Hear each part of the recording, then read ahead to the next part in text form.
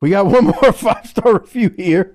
It is from DST22. He I've got says this one. the okay. You want to read it, or you want me What's to? the title of it?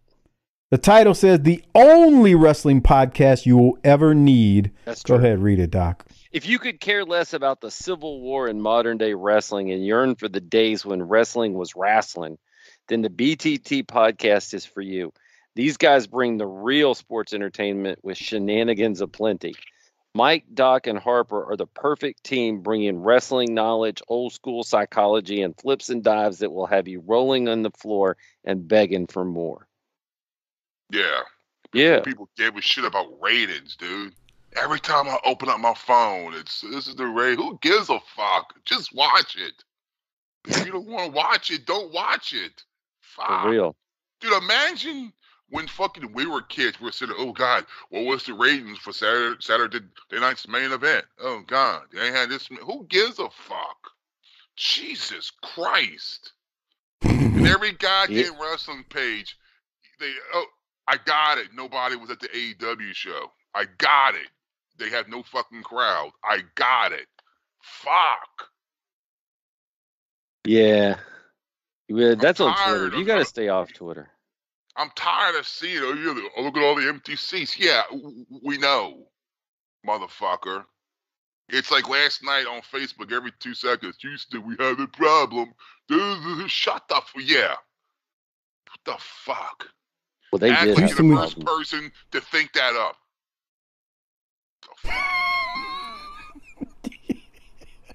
he's salty. It's so awesome. And then It's they so got like awesome.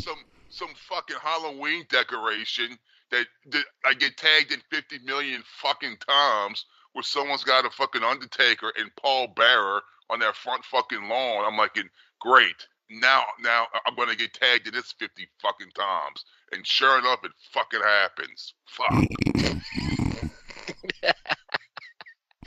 I think people just want to include you in things, Harper. Yeah, but it's like, dude, I've seen it. By the time you tag me in it, I've seen it 1,000 times already. Bro, Okay. he's not Well, wrong. He's not wrong. yeah, That's the that's like price you pay for being a star, though, man. Yeah, whatever. That's right. You can't eat a meal in peace. Come on, you know better. I know. Fuck. The public owns you now. No, whatever. You want to talk about some wrestling now, or are we going to complain about? I love wrestling. It just Okay. how many empty seats are in this place? What were the ratings this night? Harper was just saying something interesting though. Before we get into the show, I don't know where he went. He disappeared. Yeah, he's gone. I don't know where he's at. But he was saying something really, really interesting. When we were young, I kind of get why the internet community or whatever the hell you want to call wrestling fans now bicker back and forth. I mean, I get it. But when we used to flip through channels and find some wrestling, we didn't give a shit if it did a better rating. Oh, That was hey, the Harper, best day of my week. I'm glad. Hands down. I'm glad you. I don't know what happened, but hear me out. I was about to start talking about one thing you said. Remember when you were saying like back in the day we watched wrestling, we weren't worried about ratings. Yeah. So, for the record, before I say what I'm about to say, AEW is just totally just turned me off. I really don't care what they do. Whatever. I think their best days are behind them. But I think they're like a team that's like they were like Super Bowl contenders, but now they're finishing 8-8, maybe 9-7. If they're lucky, they might go to the wild card game and get destroyed by the Chiefs. That's how I look at them now. yeah, it's a funny thing when you put Like it like that because Saints it's also a very TNA / Impact kind of route that they Bro, may be you going. ain't lying, We'll see. Because I was watching one of them, bro.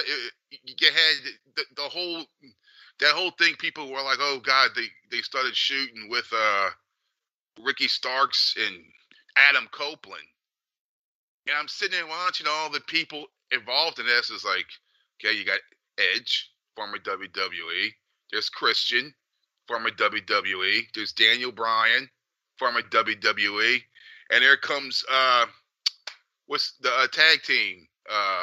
FTR. They're former WWE. I'm thinking Ricky Starks is the only motherfucker that wasn't over there. I'm like, fuck, maybe this is like TNA all over again from 15 years ago. I mean, the difference is TNA would be good from time to time. Yeah. So, but you said something before you got disconnected. You were talking about like who gives a damn about the ratings, and what I was about to tell Doc was when we were kids, and for me, I'm watching Mid-South Wrestling on Channel 26, and like a month or so later, all of a sudden I discover, holy shit, there's some kind of wrestling on Sunday nights, Channel 6. What's this shit? Mm-hmm. And I didn't give a shit what the ratings were for Mid-South or W World Class, nor did I care once I had access to TBS on the occasion in the mid-'80s when my aunt and uncle got cable. Like, the ratings didn't matter. The only thing that mattered to me was, fuck, I got Mid-South on Saturday afternoon. I got World Class on Sunday night if I can keep my eyelids open. And holy shit, when I can go by my Aunt Laura and Uncle Joe, god damn, I can watch TBS. What the shit? Like, I didn't give a shit what the ratings were. Yeah, no one gives a shit, bro. Just if you like it, like it. If you don't, and fucking move on. Like, I don't understand it, man. It's a tribal thing. I mean, especially it's if you're very tribal. Bro. Yeah, it's a tribal thing. It's like it's as toxic as any two combative entities right now. It's got like a political toxicness to it. It's got like a religious toxicness to it. It's like Fox News versus CNN. Yeah. It's just like gotten so tribal. And don't get me wrong, man. I have kicked in the shins that promotion and their booker way too many times. And that doesn't make me a WWE apologist. It just means, well, fuck, I don't watch either one of them regularly, if we're going to be honest. It's just very tribal. And in the bickering, and the part that gets me is when the AEW crowd is like, you see, the WWE people, they're toxic. Motherfucker, so are y'all. No, they're not. Like as an innocent bystander in this, as somebody who's just watching it from afar, bitch, that's the pot calling the kettle black. Are you calling people bitches or black? Bitches. It's like I hear this AEW crowd talking about how toxic like the WWE crowd is, and for that matter, I hear the WWE crowd do the same thing. If you go on any form of social media, the bickering, it's like, god damn, y'all are children. Grow the piss up. As we sit here and talk about, Harper doing circle, dot, and his friend banging a deaf girl. I mean, but that's our brand. Like, that's what we do. But we don't bicker. We don't bicker. This is what pisses me off. We don't bicker with other podcasts. I don't give a damn. I come in here to talk to my friends, have a good time. But the toxicness is ridiculous between these wrestling audiences. But you know what? It was the same way with TNA and WWE for years, I think, too. Like, that was a different fucking battle, dude. I mean, TNA it was different, yeah. Was just kind of hanging around. Don't you say that about TNA? Oh, see what I mean? I don't know, man. I didn't want to go on a rant, but when Harper said what he said about the ratings and stuff, it just made me think about, like, I remember years ago, Doc, you were on the show. You were like, bro, I remember one time I was watching wrestling and I start flipping through. And holy shit, I saw some red, white, and blue ropes, and it was AWA, and I was like, "What the shit? What? Who is this? Who is this? And how can I watch more of it?" You didn't give a shit. Slaughter on there. I'm like, wait, what? Right. And I'm trying to get, and I'm waiting for it was a Saturday afternoon, so the next Sunday, the next day, I was getting the newspaper to look up the TV guide in there to see if it was going to be on every week so that I could watch it every week. And it wasn't, and I was sad. Why? I wanted to watch some more AWA. Ken No. Resnick, dude.